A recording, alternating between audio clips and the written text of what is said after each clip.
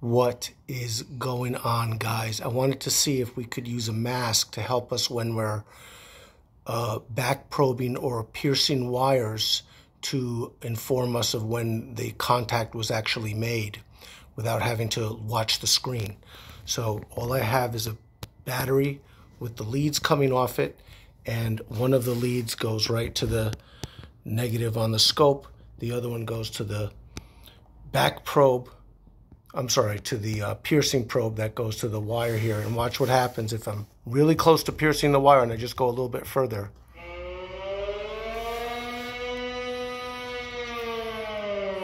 And it'll keep going as long as that contact is made, right? So that just let us know that we've made contact with the wire.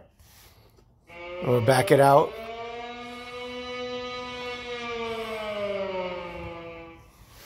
And it should go away. There. Thanks for checking it out, you guys. I thought that might be helpful.